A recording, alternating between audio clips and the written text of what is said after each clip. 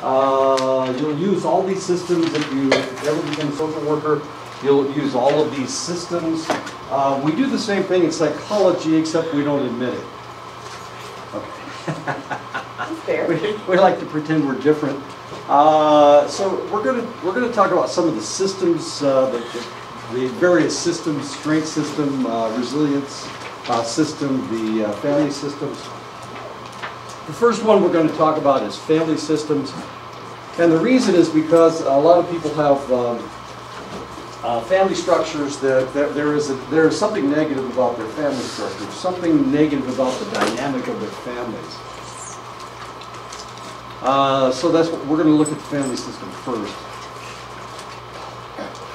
A system is seen as a complex entity within which interactions are as important as the individuals. In the interaction, of course, the family system has to do with all the people in your family and the family dynamics. Not all families are the same. They're not all whatever we see on television. I'm not sure what we're seeing on television anymore. I haven't watched the television show Blackish, where the father wants the family to act more black, and the mother, who is the mother? I'm trying to think who she actually is. She comes from a mixed family, as a matter of fact. Actually, she comes from a mixed family. It's really kind of interesting. So she actually did grow up with both feet in two different cultures. Rules are established in the family to teach what is expected or permitted by individual family members. I was living in Mississippi. My next door neighbor, the mother was deathly afraid of dogs. So the kids had to be afraid of dogs. That was the rule. And Dad, even though Dad loved dogs, couldn't interact with dogs, because if he did, then the mother would get mad at him. Really kind of a strange rules of strange families. Of course, the neighbors on my other side had packs of dogs. And a lot of junk cars laying around. That's where the dogs slept, in the junk cars. It was kind of an interesting dynamic. So on one side of me, I had people that were deathly afraid of dogs, and on the other side, I had these people that wouldn't control their dogs. And I was the buffer in between, and I had to try to keep the dogs. I don't mind dogs. So I had to try to keep the one neighbor's dogs from crossing over into the yard, because he was supposed to shoot them, but he would never hit them. Shoot at them. The mother was so afraid of dogs. It was so funny. Well, it wasn't that funny, because if a dog came into her yard and she was outside, she'd go screaming into the house, and of course the kids would follow her. And the kids were both male, but they were supposed to scream and run into the house, which seems a little odd. So families, of course, have their own rules. Rules help regulate and stabilize how families function as a unit. We're looking at this family. This is a Hispanic family, and the father is distributing the juice. The mother cooks the food. The father hands out the drinks. And of course, there is the patriarch in the family, and he doesn't have to do anything. And of course, he just has to interact with his grandchildren. And that's the rules of that family. Changing one part of the family system will result in changes to other parts. We see this a lot if we have an individual that's ADHD. Of course, if there's somebody in the family that's ADHD, all of the children in the family have to be treated exactly the same. So if you grow up in a family with one kid that has ADHD, a lot of times what happens is all the children are treated exactly the same, and it kind of upsets them, because they don't really need to be controlled like the kid with ADHD does, but they have to be controlled because of equality. Does all that make sense? You guys know what I'm talking about? Mm-hmm. Yeah, if you've got a kid with ADHD, you can't just let her go. Kids after they're age 6, you really don't have to watch them so much, but a kid with ADHD, you have to watch them very much, almost all the time. And of course, if you have a child with ADHD, now you have to watch your 3-year-old and your 4-year-old exactly the same, despite the fact they're not suffering from the same thing. And that has to do with equality, of course. If something in the family dynamic changes, like a wife getting a job to help the family finances, the homework distribution will have to change to even out the labor. Father's going to have to start cooking food, potentially when the mother's working. He's going to have to take care of the children, especially if there's a young child that needs the diaper changed.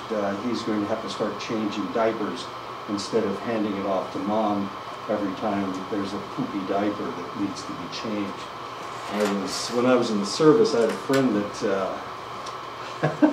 refused to change dirty diapers.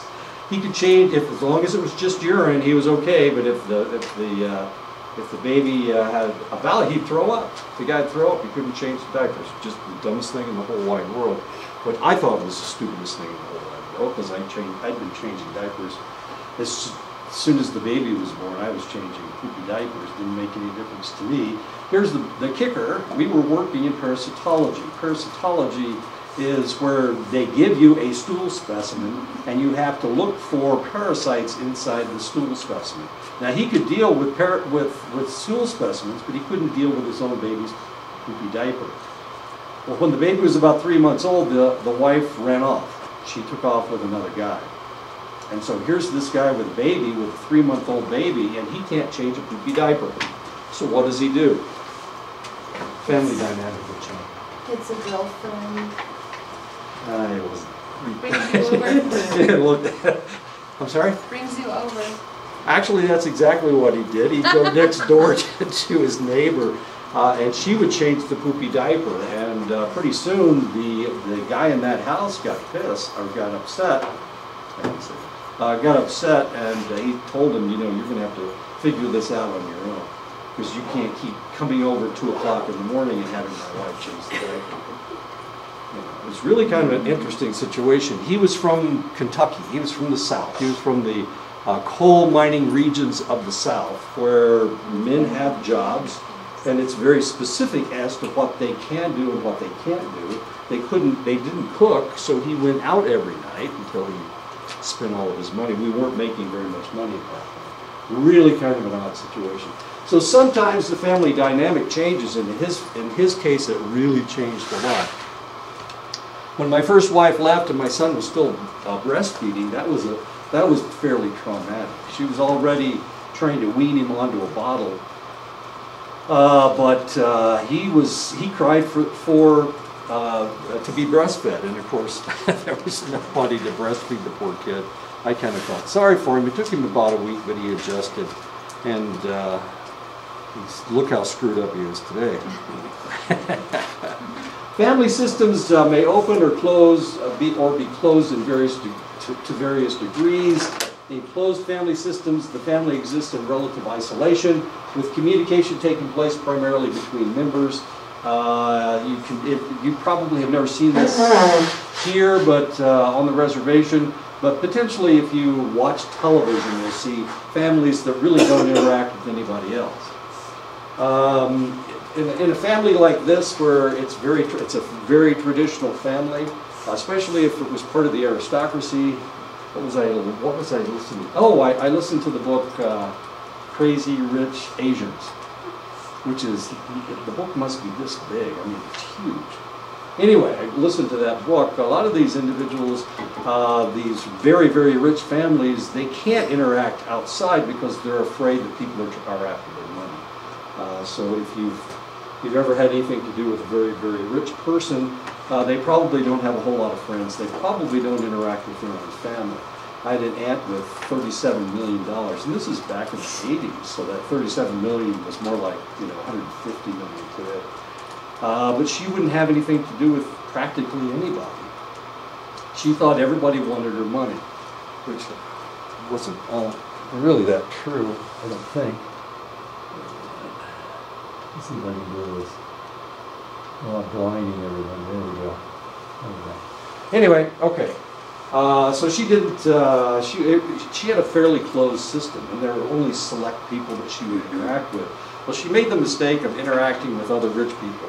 I don't know if you've ever been around rich people, but all they think about is money. So she lost probably a lot more money being around other rich people that told her about this stock, and you need to buy this diamond or that sapphire. she probably would have been better off with her family. She did interact with my family because my dad was a banker. Not that we had any money, but he understood money. So a family like this, change will be avoided. Members hold on to established traditions and values. And of course, if you watch Downton Abbey when it was on, when it came out a couple of years ago, that's what we saw in Downton Abbey. A lot of individuals that do traditional things, and they don't want things to change.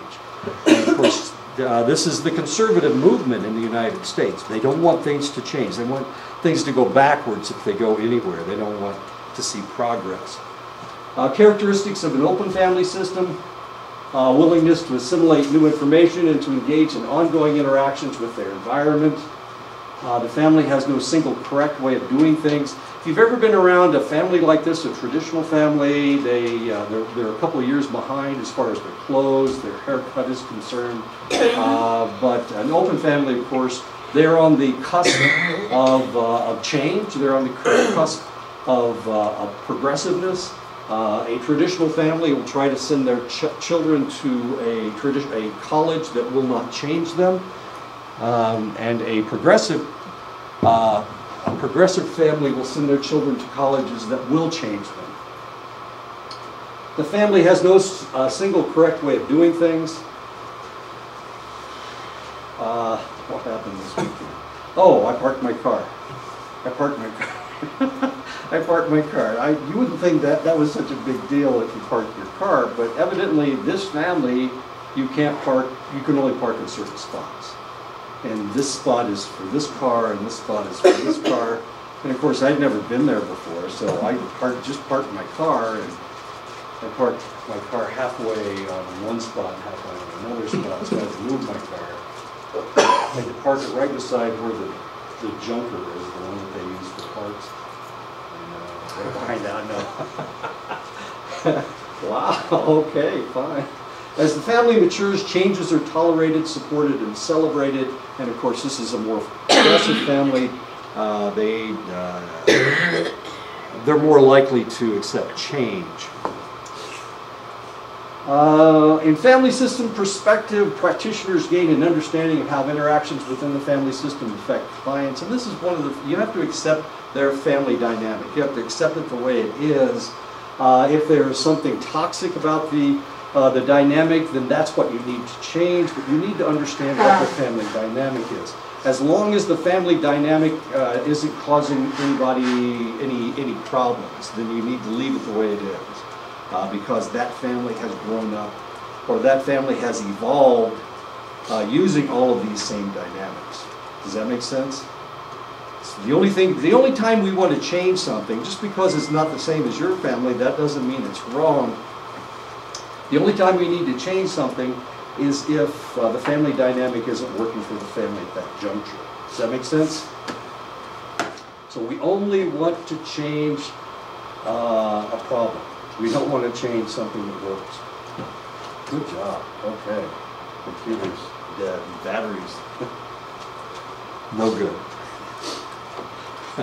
Wrong symbol. Family systems assist clients in identifying reciprocal relationships between their behavior and influences of the systems within which they interact. Normally, when we see problems, it's because somebody has come from outside to into the family, and that has caused problems. If somebody marries into the family and they're not getting along, then we see this a lot. We see in-laws coming in, and the in-laws, of course, are changing the dynamic of the family. I was working with a family one time, and this lady married. There were 3 brothers, and she married the oldest brother, and sounds like a movie. She married the oldest brother, and then she realized that she didn't like him as much as she liked the next youngest brother. And yeah, the legends of the fall. Anyway, it was a mess, and it changed the whole dynamic of the family. And they had to come in for counseling. She stayed married to the guy, but she was having an affair with the second. Is that what happened in Legend of the Fall? I think she, no, didn't go that far. She started having an affair with the second individual. And she ended up with a younger one. She never married the second guy. She divorced the first brother and married the third brother. So you can imagine how much turmoil just one alien from the outside did on that family. It was really a mess. And of course, I got them when she was still having the affair with the second brother. And the first brother had taken off for Alaska. Taken off for Alaska. He was going to work on one of those ships that goes out and everybody dies or something. It was really bad. Clients realize both that someone else's behavior is influencing them and how their behavior is influencing others. And of course, this is relatively common, especially if you have someone coming in from outside. A lot of times we see matriarchs or patriarchs that are controlling families. As soon as the patriarch dies, who's in charge?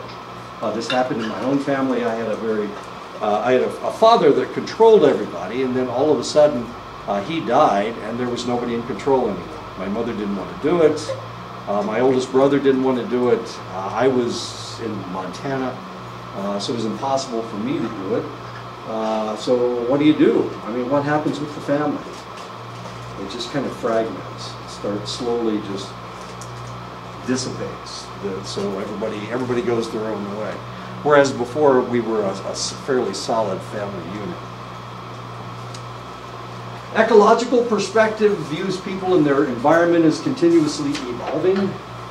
This is a more progressive idea other than the family perspective. Of course, the only time you'd use a family perspective would be in family therapy, if everybody came in. Sometimes you'll see a situation where the mother is causing problems or the father is causing problems for the individual, and then you need to call both of the individuals in so that you can deal with that problem if that person will come in. What if that person won't come in? They don't admit that they're part of the problem. What happens next? So I've got an individual that comes in and they've got a problem. Their biggest problem is they are not interacting very well with a select individual in the family. And so you want that individual in the family to come in so that you can deal with both of them at the same time. But the second person won't come in, so what do? We give the second person techniques on how to handle situations. The second person won't accept it. They don't accept that they're part of the problem. Oh. How often have we seen that? This is the person with the problem, and you want the second person to come in because they're the ones that are causing the problem for the first person. So what do you do if they don't want to come in? This happened to my niece and my sister. Counsel the first person. That's all you can do. How to deal with the second person. Yeah, that's all you can do. Exactly. But because you can't force somebody to come in. You can't arrest them. You can't speak for them. Yeah, you can't. Exactly, you can't. But you have to deal with the situation because that's the only way they're going to be able to survive. So they're pretty much going to be guilty until they come and prove themselves innocent. Well, yeah, exactly. Pretty much. Yeah. Because you're going to be counseling just the one Exactly. without the second input. Yeah. So And they may they're be going full to of be the bananas. guilty party until they come in and say Exactly. otherwise. Exactly. Yeah. So, and there your problem's going to keep going. And it'll never stop. They'll never stop. They can't stop until either One or the other one stops. one or the other one dies. Is what has to happen. That's a better word. But that's family dynamic. This is ecological perspective. The ecological perspective is less concerned with cause and effect and more concerned with the transactions that occur between people in their environments. Sometimes it's not a very good fit. We're going to talk about that in just a second. Sometimes it's a really tough fit as far as the environment is concerned. If you've ever moved from one place to another, you know that it takes a little time to get used to the environment that you're in at this moment. The ecological perspective was derived from the concept of biological ecology. This structure enables practitioners and clients to think about the reciprocal relationship between people and the environment. One of the things that I have refused to do, despite the fact we were in the military, despite the fact we were getting new orders every 2 years. I didn't want to live in the city, which is okay, is usually okay as far as the Air Force is concerned, because they don't usually put Air Force bases in the middle of cities. They normally put Air Force bases out someplace, so if they crash their airplanes, they won't kill very many people. They're trying to kill as few people as possible. So usually Air Force bases are out someplace. They're not in cities, but we received we were stationed in Washington, D.C. And if you've ever been to Washington, D.C., there's Washington, and Washington's actually just like 67 acres or something bizarre like that. And then you've got Maryland that's relatively built up, and you have California, you have Virginia that's fairly built up. So in order to get away from the city, you have to go like 30 or 40 miles. And then of course it's all horse country out there. In Virginia and Maryland, it's all horse country, so you can't get away. So that was a tough one for me, because I do not like living around people. This is the most people I've ever actually lived with out in Hogan housing. I'm a farm boy. I want to live out in the middle of that damn soybean field. And it's kind of interesting, the soybeans are turning. See, the leaves have to fall off the soybeans, and they have to dry out. That's what has to happen. So as long as they're green, you can't pick them. But as soon as they turn brown, you can think about picking them. But all the leaves have to fall off the soybean plants. Now the problem is that the soybean, if all the plants in the field didn't mature at the same time. And my neighbor has green, yellow, green, yellow, green, yellow. I don't know what he's going to do. I have no idea how he's going to pick that. Anyway, it's a mess. You're worried about it, aren't you? So was I. The corn hasn't completely turned yet. Okay, so sometimes you don't fit with your environment. Of course, if I had to live in Japan, which I did have to live in Japan for a number of months, it was tough. It was really tough, because the Japanese, they'll get right up next to you. They don't care. They'll get right up next to you. They'll bounce up against you. I know, it's terrible. And you go, ooh, don't touch me, don't touch me. If you're not used to being touched, don't go to Japan. Ecological perspective has three components: person-environment fit. Person-environment fit refers to how well a person's needs, goals, and rights mesh with the social and physical environment. If we watch enough television, then we see that sometimes women from the city are married farmers, and then they go out into the middle of nowhere, and all of a sudden they can't handle it because, well, there's no new clothes, and they have to cook every day, and there's no fast food restaurants. Parking and brunch. I know, how in the world? They have to park their own damn car. This isn't fair. I have nieces from Chicago that can drive, but they can't cook.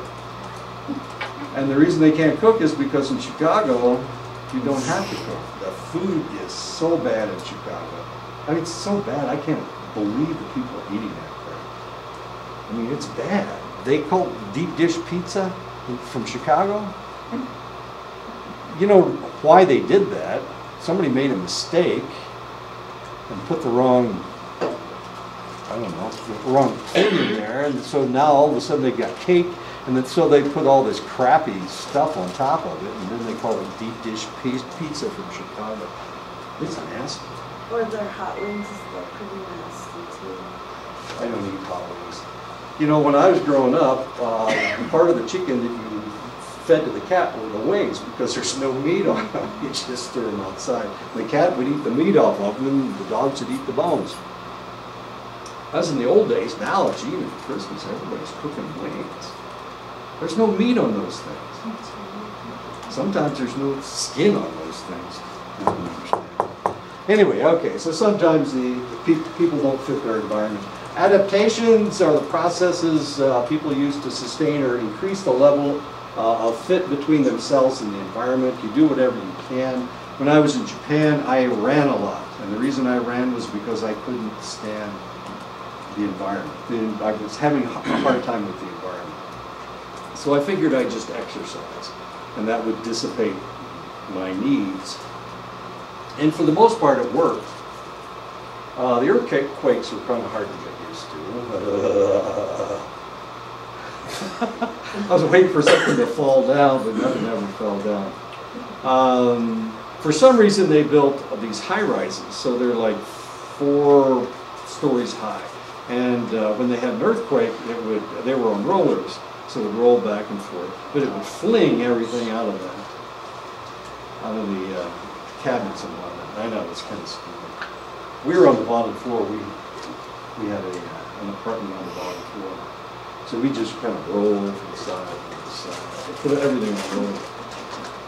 Kind of hard. But we adapted. The cats didn't adapt though. They had a really hard time with it. The cats had a really hard time with it. As soon as the earthquake would start, they would run away. Oh, come on. What have I done? Did I touch something? Okay. Adaptations. Anyway, the cats had a hard time adapting. Life stressors are issues that exceed the resources of an individual to deal with them. And of course, that has to do with not being able to handle the noise. When we were living in Northridge, California, you can't live out in Northridge because Northridge used to be out. You know, Hollywood's here and Anaheim, and you know, it's just, you just keep going out farther and farther out. Well, Northridge is like the second farthest out.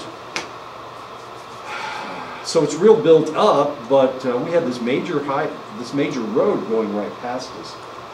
And I didn't realize what was going on, but noise all night long. I mean, there were cars all night long, and motorcycles. Evidently, people that ride motorcycles think that they have to rev them up in order to go from one place to another. So there's a lot of noise. I mean, just tons and tons of noise. And this is, there were trees on both sides of the street. So when the motorcycles went down the street, it would echo inside that tunnel. It was like a tunnel of trees. It was horrible. And of course, does anybody ride motorcycles? They are so loud. They're so ridiculously loud. And the louder they are, the more impressed they are with themselves. So I don't know. I haven't figured that one out yet. Anyway, all night long. I mean, it was just terrible. All these cars going back and forth. And of course, I'm a ruralist. I'm used to being out in the middle of nowhere. Anyway, so that was a stressor. And we didn't realize it. We were there for a year and a half, but we were sleep deprived. And we didn't realize it until we went. We visited somebody, and it was quiet, and we just slept the whole time we were there because we were so sleep deprived. I mean, you wake up at, you know, you've got somebody that, and it's a motorcycle. It doesn't really sound like a gun, but it's very loud and it's very sharp. So every time one of those things went off, I was waking up and not realizing what was going on. This, you know, you got to save the world from shooting somebody. In the ecological perspective, behaviors are not seen as dysfunctional or maladaptive. It's just you trying to get along with the environment, or them trying to get along with the environment. Instead, behavior is viewed as adaptations to improve the fit between the individual and the environment. A lot of times they'll do something that is relatively negative. Maybe an individual will start an affair because they don't like where they have moved. We saw this a lot in the military. Individuals, well, we saw it a lot with city people that came to rural areas. Like I said, the Air Force is mostly out. And for that reason, and they're usually not very close to big cities because the real estate in those areas are too expensive. So usually it's around a small town. A lot of these individuals coming from the cities, they didn't like it. They couldn't handle it. They needed excitement. They needed fast food. They needed good food. They needed wine, women, and song or something. Anyway, so they'd start an affair. And one of the reasons they would start an affair is because they were trying to break out of this new mold that they were in. And it was just them trying to adapt to the environment that they were in. And a lot of times they would get divorces and then move back to the big city. because they had been adulterous. Really kind of Now, screamed. would that be the same as when they return home as well? Like soldiers when they return home for that same behavior to happen again? Well, it wasn't the That soldiers they that were don't doing it, it was the spouses that were doing it. The soldiers were, I mean, they had tons of stuff to do. I mean, they were kept busy. I mean, they were on duty 24/7. It was the spouses that had problems. In this case, it was usually the females, and they would have. It was almost always females because not very many female military personnel at this time. This is back in the 70s, so that we saw that just a ton. And not only that, but they would come in, and if you were nice to them, they would start flirting with you. You're going, wait a minute, you're married to the major, right? And I've only got 2 stripes. You're going to get me shot. That kind of thing. But it happened all over the place. It was really kind of a mess. But they were trying to adapt to their environment, and it was very difficult for them. A lot of these individuals were, of course, there was a pilot training base, so you had the stud pilots, and then they married trophy wives and drove their Corvettes, and so the trophy wives are ex-cheerleaders, and they're used to being flirted with. And it was pretty messy, pretty ugly. But they were just trying to adapt to their environment. They weren't used to that type of an environment. So that's the ecological perspective. The strengths perspective views all the people as having strengths. We all have our own strengths. We all have our own weaknesses, but we're not going to focus on the weaknesses. We're just going to focus on the strengths. This is the way that social workers work. Somebody comes in and they see all these deficits, but that's not what they focus on. They focus on, well, you have the ability to stop doing this. You have a lot of strength. You're a very intelligent person. They try to focus on their strengths, and by focusing on their strengths, they build up their strengths. They get them to start focusing on their strengths themselves. One of the problems that individuals will have is that they lose sight of their own ability to handle the situation. So by focusing on the strengths, what we are doing is we are reminding them that instead of focusing on the negative, they need to focus on the positive. Does that make sense? And it works. It really works. People feel, this is one of the reasons why people feel so good coming out of counseling, because instead of saying, well, you're depressed and you're doing all these negative things, what you're trying to tell them is you've got this strength and you have the ability to survive from this because you have these strengths. I think I told you about my own research. Instead of focusing on all the negatives that you could focus on dealing with American Indians, I wanted to focus on positives. And of course they didn't like that because they would use funding from the federal government. Oh man, I just don't understand. I get into so much stupid trouble because I'm so negative sometimes. I'm so positive sometimes. I'm just too positive. Come on. There we go. Come on, come back. There we go. It focuses on assets clients have developed throughout their lives, of course. And I'm going to touch it again. The strength is defined as any psychological process that enables a person to think and act in order to benefit himself or herself and society. So this is what we need to focus on. Strengths are often developed when people struggle with difficulties, traumas, oppression, disappointments, and adversity. They have survived up to this point. So there is something that has allowed them to do that. A lot of times people do not recognize their own strength.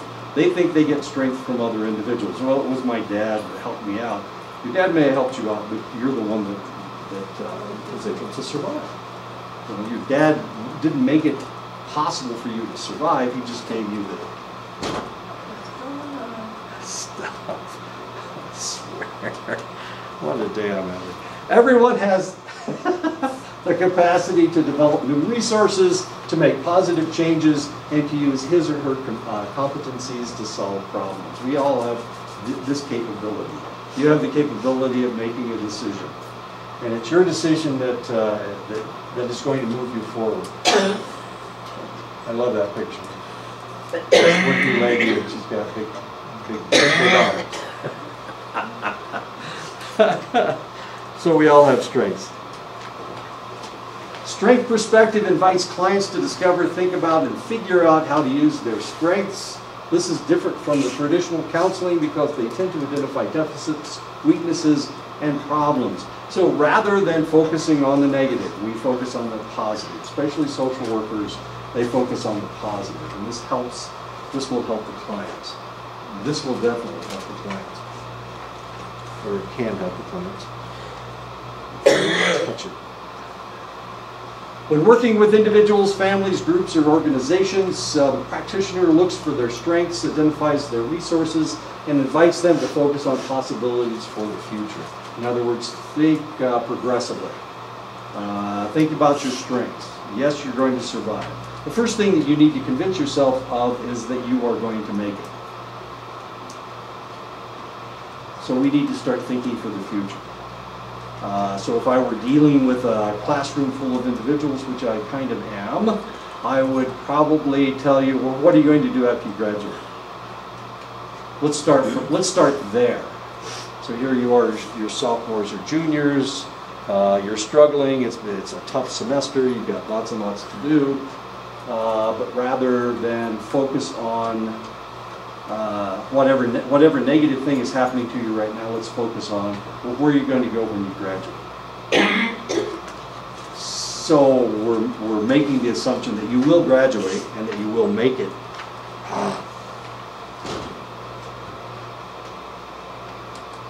Maybe that's it. All right. That you will make it. And because of that, of course, you start seeing your strengths. So instead of working from this point and seeing no light at the end of the tunnel, we're going to start at the end of the tunnel and we're going to look back. Yeah. So we're going to follow the light into the tunnel instead of looking out and seeing just a pinpoint of light. How is this, how is counseling different than, well, I know how it's different than chemical dependency counseling, but like a lot of the techniques you use is still kind of the same. Try to identify their strengths. It is different. If we're talking about chemical dependency, a lot of times they will use their weaknesses as excuses for doing drugs. So that's why you focus on their strengths. And try not to talk about their weaknesses. If you talk about their weaknesses, then they're just looking for an excuse. Mm-hmm. They're the best. They are really good. They're liars too. Oh my God, they're such good liars. They're just looking for an excuse, or they're trying to pick a fight so that the only way they can get over this fight is to go on use again. So you got to focus on your strengths, and you have to be continually positive as far as they're concerned. But you have to be strong in that you can't let them. And you can't ever tell them that you can use. You'll be able to use it again in the future. Don't do that. Don't tell them, well, as soon as we fix you, then you can go out and have a social drink. Don't ever tell them that, because that's what they'll focus on. And the first thing that'll happen after you clean them up is they'll go out and they'll have a drink, and they will get drunk again, or they'll use again, or they'll go on a binge is what they'll do. So you have to be really careful. And this is what happened to Robin Williams.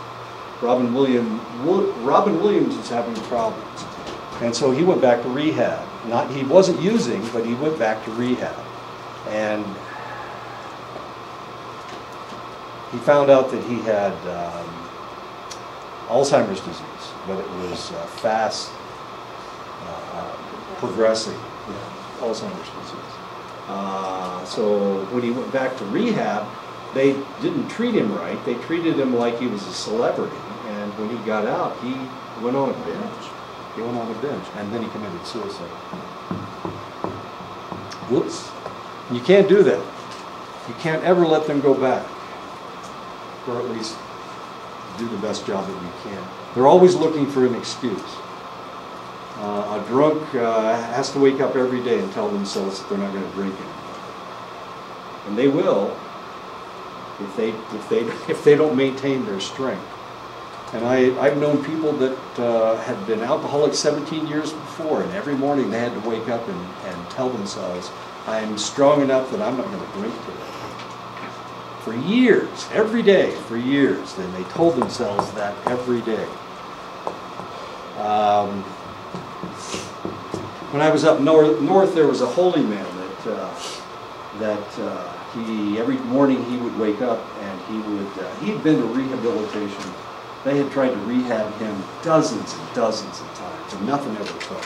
Then he went up on the mountain and he had it wasn't a vision quest, but he fasted up on a mountain, and as soon as he came down, he was cured to the extent that now he knew that he was there to help his people.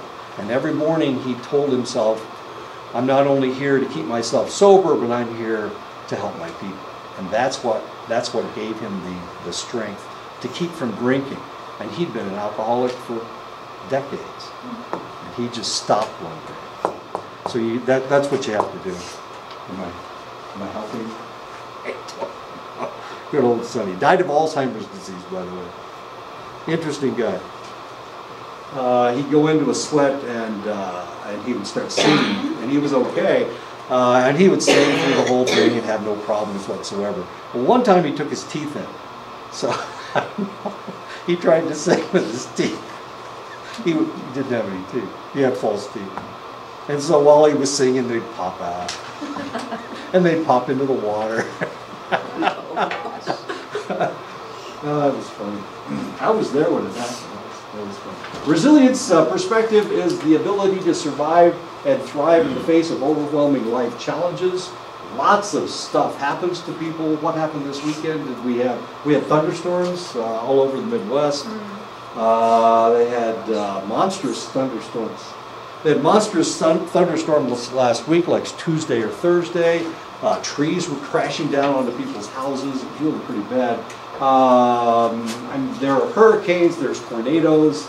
I don't know if you remember, Maria hit last year and devastated the island of Puerto Rico.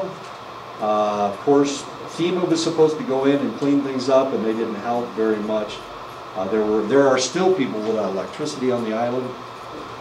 At first, they said there were only 12 people died. Over 4,000 people died on the island, as far as that's concerned.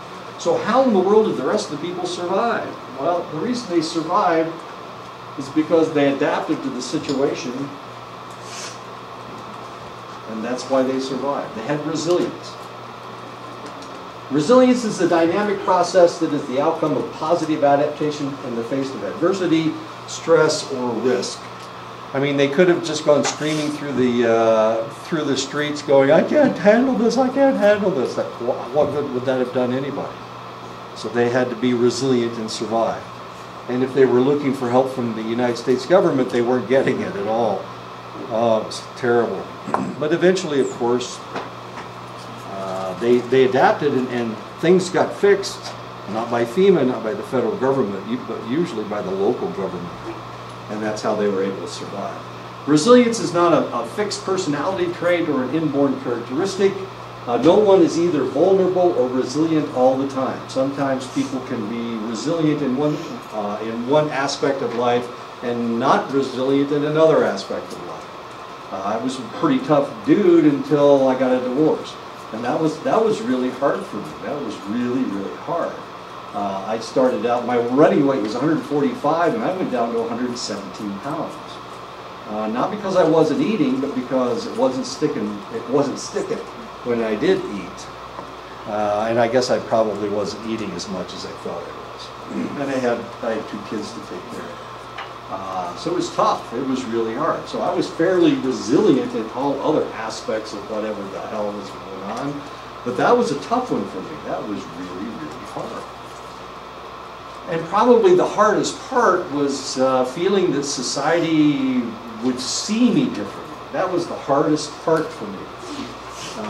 Thinking that here I had failed.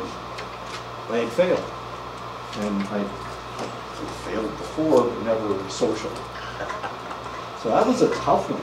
Resilience is learned behaviors and patterns of adaptation. We learn these things. So the second time I got a divorce, it wasn't nearly as bad. I only went down to 119 pounds after the second divorce. Of course, I had only been married to her for about 5 months. Resilience depends on the availability of protective factors, and of course, you need protective factors. The toughest part was that I was in Lubbock, Texas, and my whole family was up in Indiana. So I had nobody to help take care of the kids.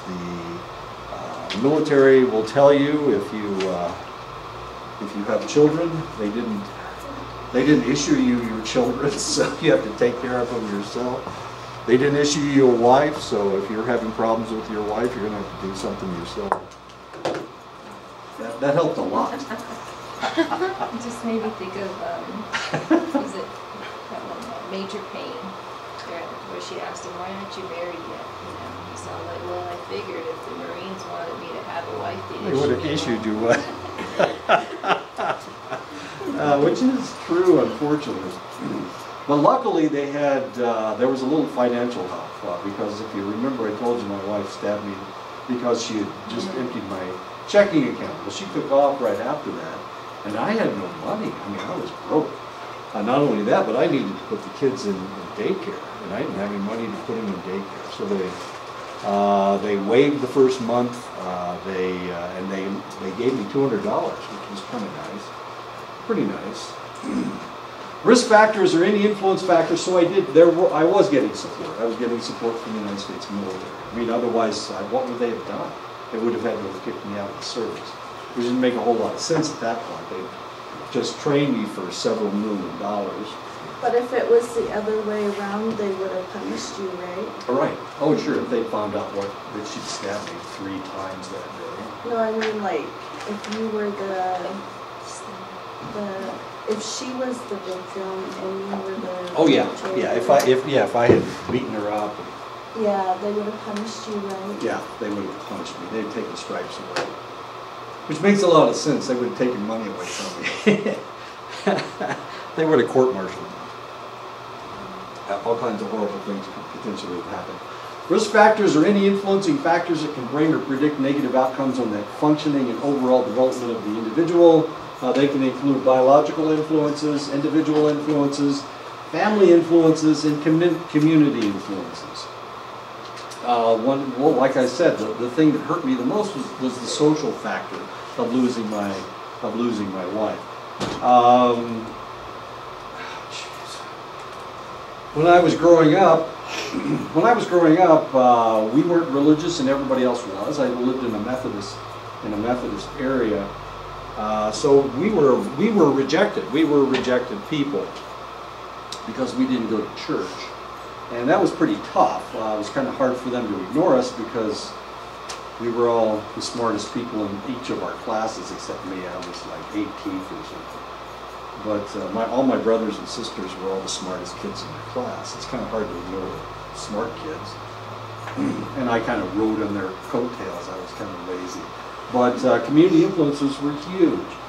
So they left us off lists because we didn't go to church. We couldn't join the Boy Scouts. We couldn't, everybody was in D-Malay, and we couldn't join D-Malay because, it's a Methodist organization.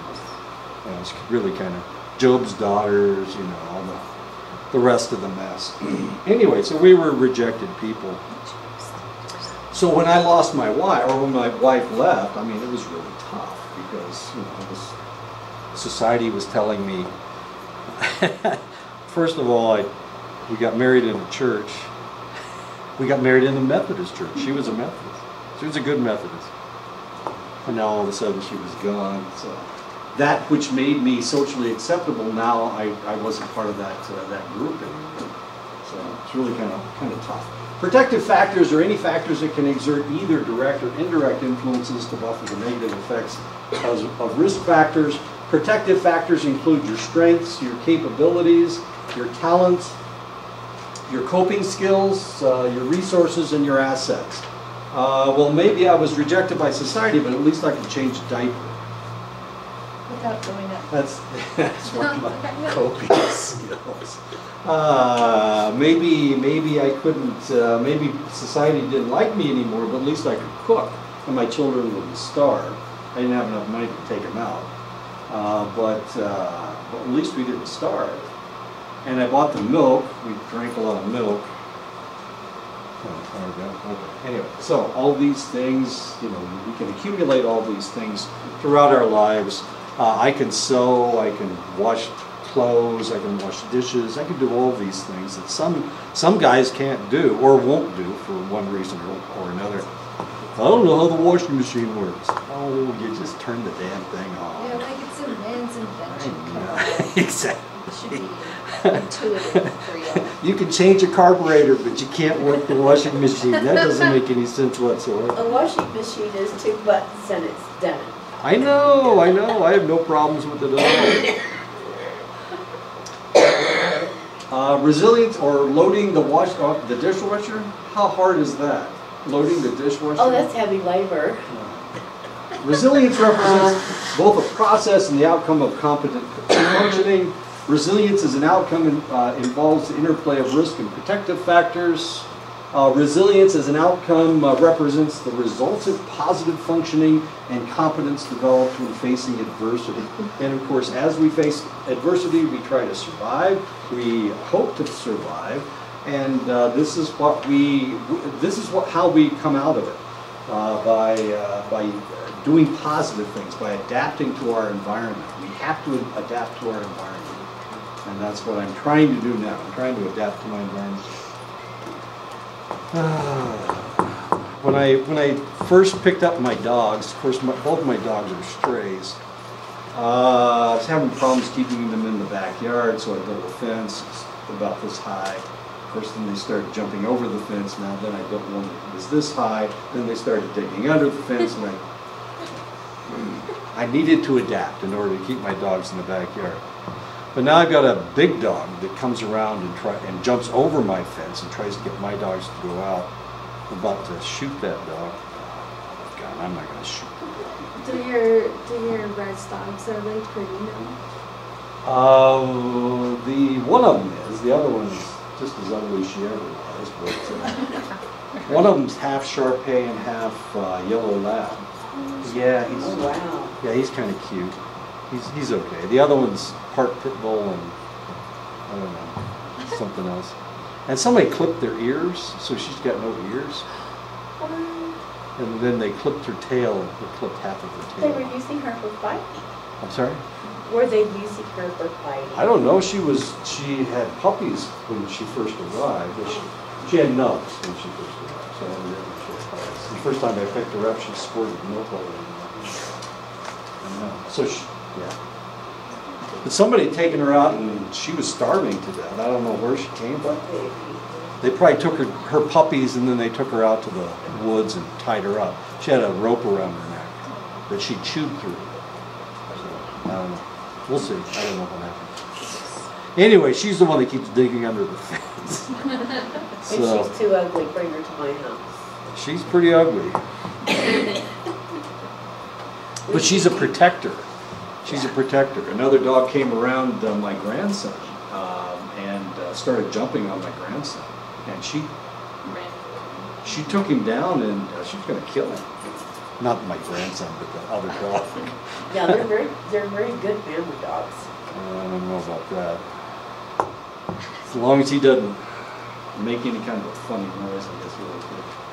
Practitioners using the resilience perspective start with an assessment of the relevant factors and then focus on helping clients build on the resilience that they have developed. So once again, we're looking for their strengths. We're trying to identify the fact that they have survived in a negative environment.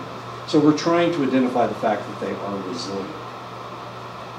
Sometimes just knowing that you're resilient can be enough.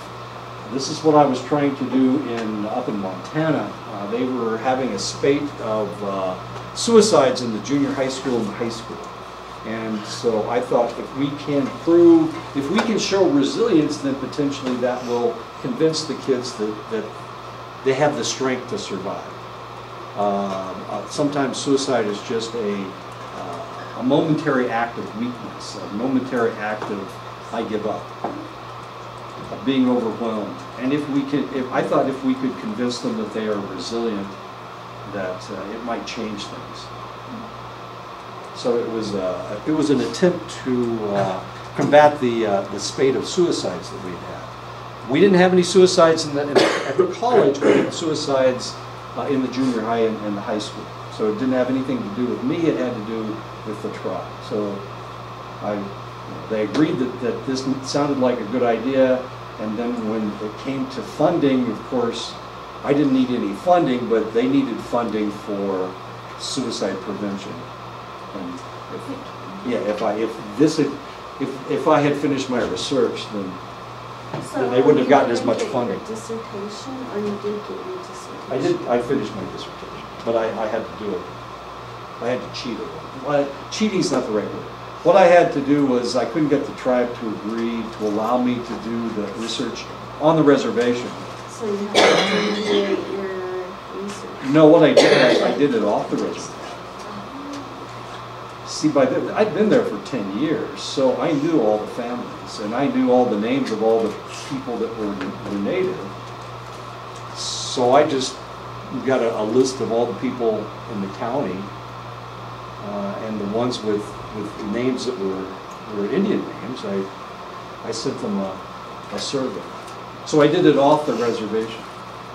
The tribe had no control over the people off the reservation. They only had control over the people on the reservation. That was my point anyway. Well, they didn't agree. And I lost my job because they told me not to do it, and I did it anyway. But I mean, Such a rebel, Bruce. I know. But I was trying to help. I didn't want those kids to commit suicide anymore. We won't go into the rest of it. The kids at the school rebelled. It was a mess. It was a huge mess. The person that fired me, every time she started to speak to the students would start yelling at her. They had to fire the lady that fired me. I didn't have anything to do with that. I didn't have anything to do with it. They did it on their own. Practitioners focus on helping clients develop a positive outlook on life and self-confidence, maintain, promote, and enhance protective factors, recall successful events in their lives, identify resources, view a mistake as a window of learning, focus on the present and the future, and of course this is how you build resilience. You focus on these things. Well, you made this mistake. What did you learn from that? That's what you do if they made a mistake.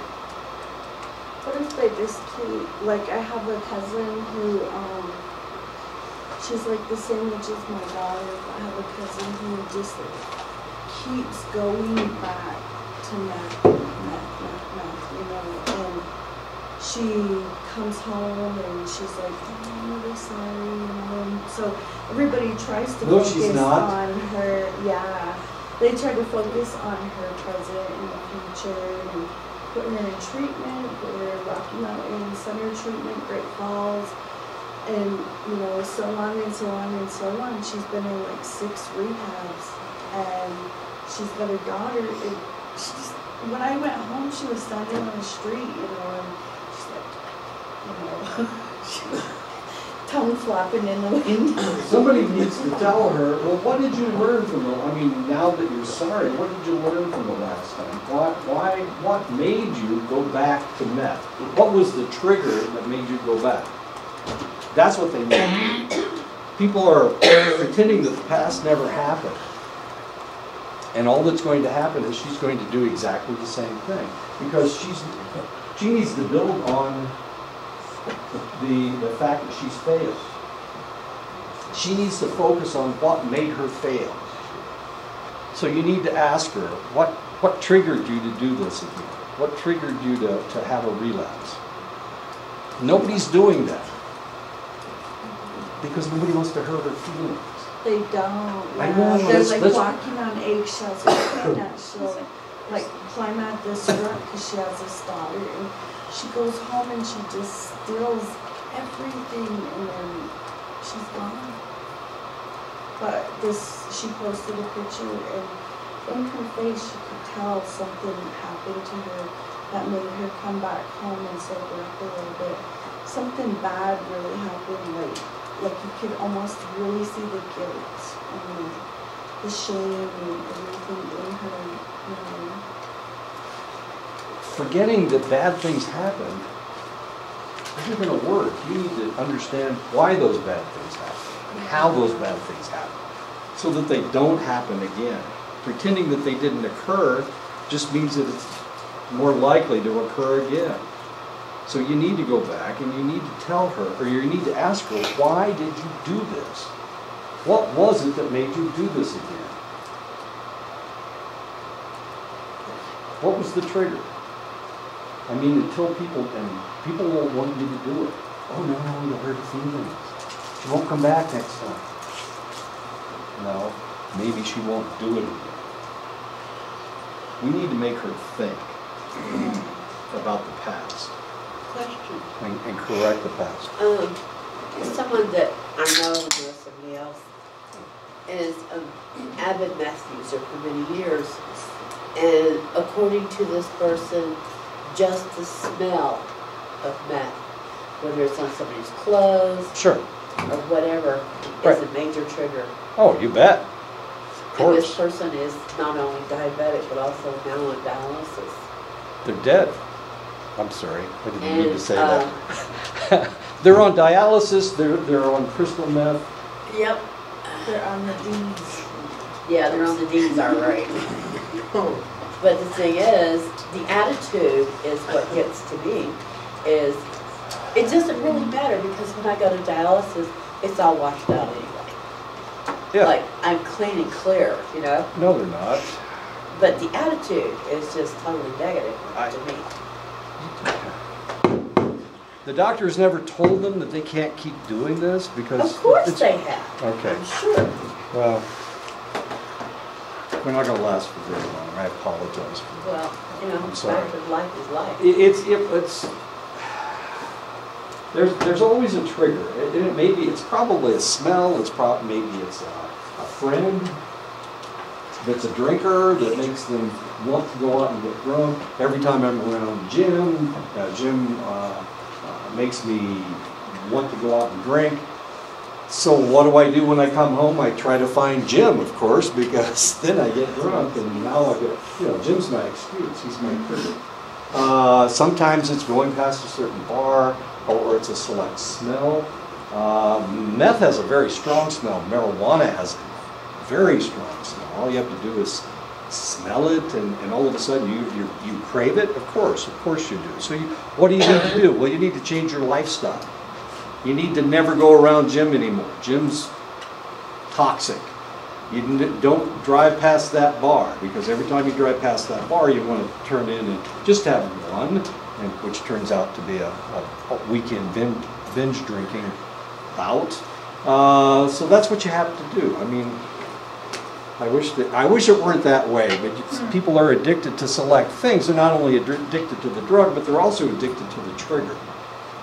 And it's the trigger that makes them do it again. Right, Chris? Does all this make sense? Yes. Okay, stay away from the trigger. So if it's more of like more of a punishment and reward kind of thing. I mean, like the whole Pavlov's dogs, the theory in that where they go for something and they get a rewarding feeling. They think it's a rewarding feeling getting drunk. Sure. So in order for them to undo that, they'd have to recondition themselves with a different trigger, with a different metal, with a different reward. So I'm going to drive past the church hoping somebody's getting married, because if I hear that bell, well, I'm going to pull right into the bar. It's time to drink, man. I heard the bell. Did you hear the bell? I heard the bell. The empowerment perspective describes a process by which individuals, groups, or communities take control of their circumstances to achieve their goals.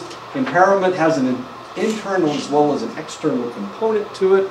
Empowerment, we need to empower people to fix themselves. The internal component of empowerment is called psychological empowerment. We control our motivations, our cognitions, and our personality. Our personality changes, our motivations change, and of course, our thoughts change.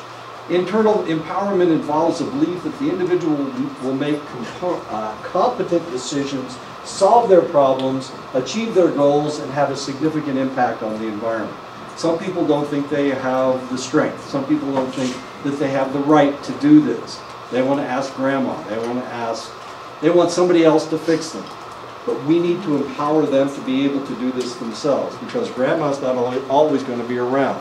And when she's gone, what happens next? Well, all of a sudden you can't fix yourself anymore because you can't go talk to grandma. So what we have to do is we have to convince them that they can do it themselves. The external component of empowerment includes the tangible knowledge, competencies, skills, information, opportunities, and resources that allow the person to take action and actively advocate change.